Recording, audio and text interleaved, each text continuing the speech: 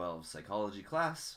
Welcome to a brand new unit. This is unit 2, as you can see from below me down here, and chapter 2 with the title. I apologize for the strange lighting. It's extremely sunny outside, and this is the best I could do with my blinds, so maybe you'll get to watch it move across me throughout the lecture. But the first lesson, or this unit, is all about how your mind and your body are connected physically. So we're going to talk about neurons, or your nerves, your brain, and then some interesting things about those as well.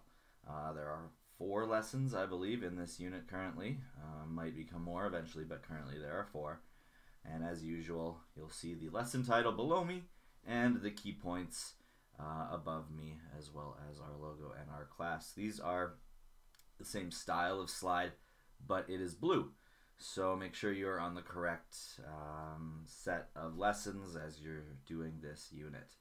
The first lesson is about neurons, or individual nerves, essentially. When we talk about nerves, sometimes it's a bundle of neurons or a bunch of neurons put together. But we're going to talk specifically about what neurons are. So let's do it. The nervous system.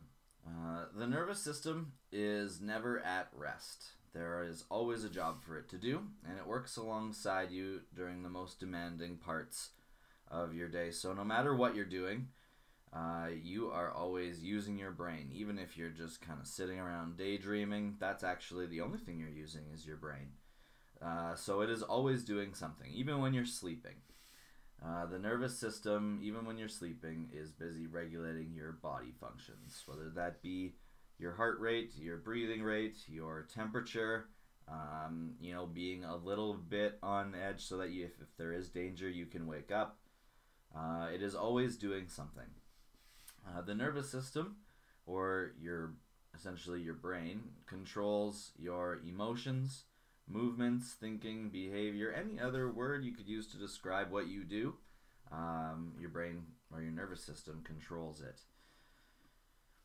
So structurally, in terms of how your nervous system is set up, we divide it into 2 parts. The first is the central nervous system, or the CNS, and that's key point 1, or the first half of it anyway.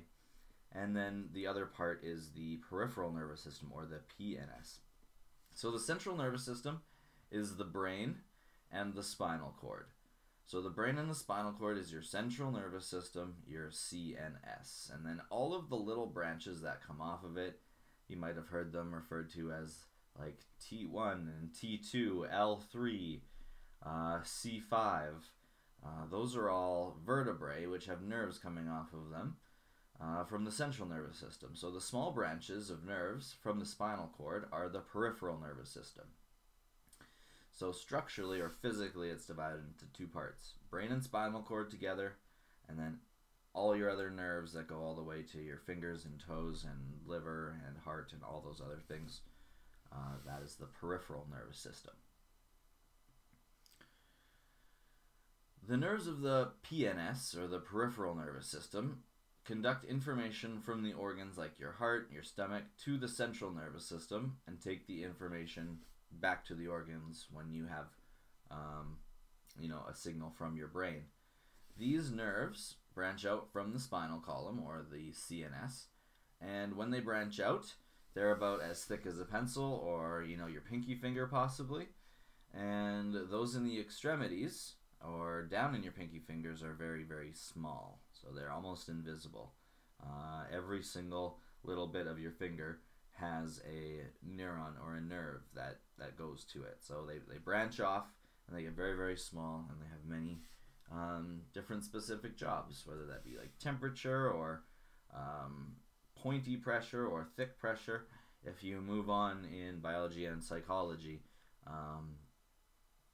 they focus a lot about nerves and touch. It's very important, senses overall. So nerves start out about as thick as a pencil and then branch off to get very, very small.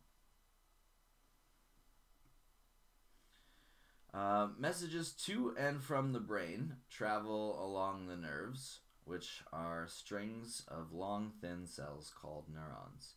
So when you send a message from your finger to your brain, it travels along nerves, but more specifically, they're long strings of cells called neurons, and I'm going to show you pictures of them in a bit here. The signal travels down the neuron much as a flame travels along a firecracker fuse, so it sends the message down the neuron. Your neuron, however, can send hundreds of messages in a minute instead of just being used up in one firecracker fuse. So messages travel down neurons, and it kind of fires like a firecracker does. A neuron is triggered when it is stimulated past a certain threshold. So we call this the all or none principle. The neuron either sends the message or it does not send the message. There's no half messages. So in this diagram below, and I believe you have it in your booklet, there is the stimulus strength. So this is the weakest stimulus down here.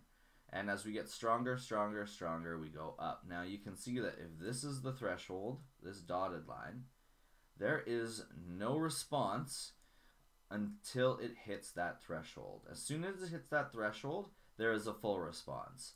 This is the all, and this is the nothing. It either fires or it does not. So your neurons either send a message or they do not send a message. The neurons have 4 basic parts. So here is a neuron. This is actually kind of like 2 neurons. So right here we have 1 neuron, and then we have it connected to another one down here. So we're going to talk about dendrites and the cell body first. So up here is the dendrites, and then the cell body is this big part. So dendrites are really short, thin fibers that protrude from the cell body, and they're what receive messages. So that'd be the most important part. Dendrites receive information from other neurons. So they are the receivers of the shipping and receiving. Then they bring the information into the cell body. So the cell body integrates the signals from all of the dendrites, because there's a whole bunch of them, and decides whether or not to send the information along. So you can see how there's a whole bunch of dendrites here. They all are receiving information from different neurons, and that information is interpreted in the cell body, and then can be sent down this strand here. So the cell body integrates the signals from the other cells and decides whether or not to fire. It's an all or none principle here. It either fires or it doesn't. And in the dendrites receive the information. So there's 2 parts of the neuron. The next parts are the axon, which is this part right here, and then the axon terminal. You'll also notice this myelin sheath. You're going to do a little bit of research on what this is later, but I will mention it as well. So the axon here, and then the axon terminal is this little end. And you can see how the little end is attached to a different cell's dendrite. You can see the dendrite for the other cell here. The axon terminal is pretty much attached to it.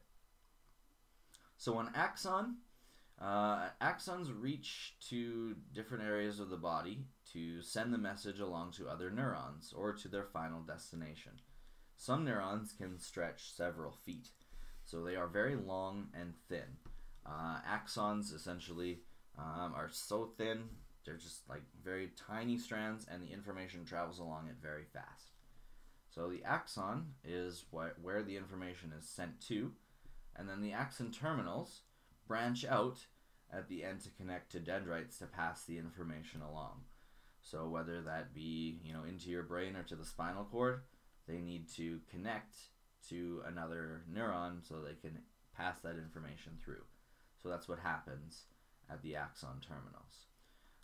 So the axon is the string, and then the axon terminal at the end is what passes the information to the next neuron.